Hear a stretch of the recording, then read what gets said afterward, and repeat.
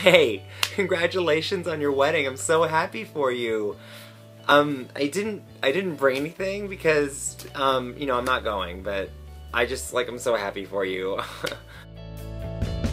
Okay, so I wanted to provide you with the top 5 things that you should know about wedding gift etiquette, because I didn't know, and you probably don't know. It was a shock to me to find this stuff out, and maybe you know more than I do, and you can be a know-it-all, and that's fine, that's on you. But I did not know this, so I'm happy to share this. So, let's start with number 1. If you're invited to a wedding, regardless of if you go or not, bring a gift or send a gift. The reason being is, just imagine what they were going through. Do I invite Aunt Sue? Do I invite my high school cheerleader best friend? Do I invite her boyfriend? Do I invite her ex? Because now they're fighting.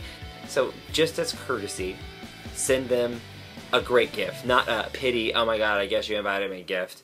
Unless you hate them, then don't send them anything so they don't call you anymore. I guess that's also an option.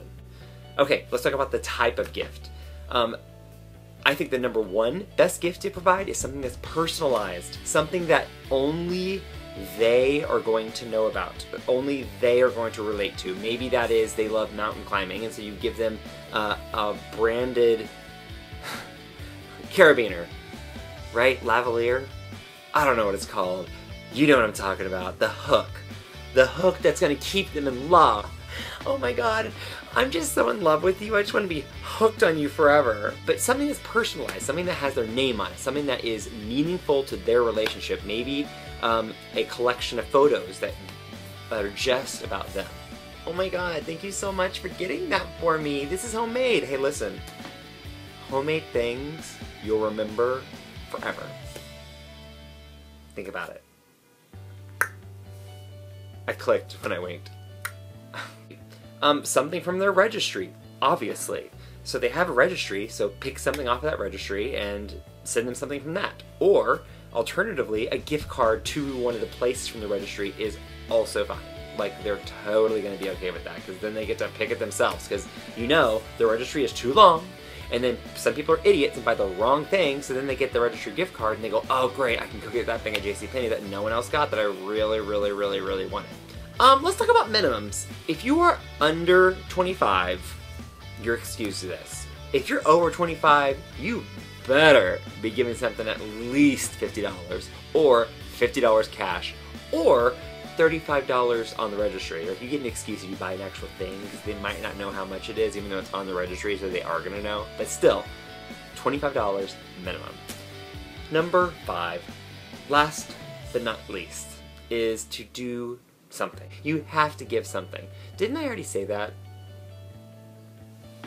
Oh, never mind. I messed that up. What I meant to say was, number 5, what about the destination wedding? The destination wedding is the conundrum of anything. Okay, you're already paying to go travel to this like exotic place that they forced you to go to. You're going to a destination, and that's awesome, and some brides and grooms understand you're traveling, and so they don't care.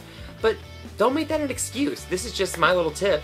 Get them something anyway, just as a nice little thank you for inviting them, even if it is something that's personalized and not something that costs a lot of money, just something that's meaningful from the heart, so that you're still giving them. Because wouldn't you want that too? Wouldn't it be special to you if you got something that was handmade from one of your friends who traveled all the way to Mexico for you? It would be nice. So do that.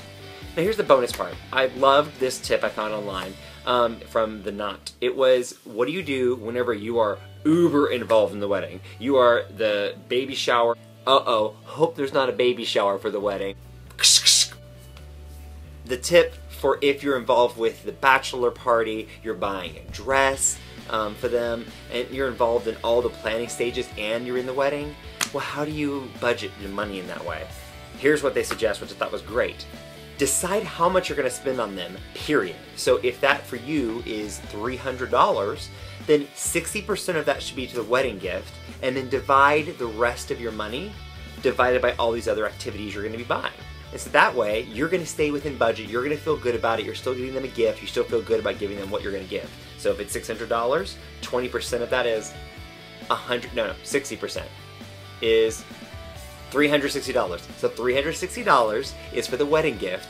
I don't know why you chose $600, but that's just the number that came to my mind. If you were going to spend $600, because I already figured out the math of this, then 60% of that would be $360. So that would be for the wedding gift. So then you take the other $240 and you divide that among everything else. So maybe it's $120 on the wedding shower and $120 on the bachelorette party. Is that different? Whatever.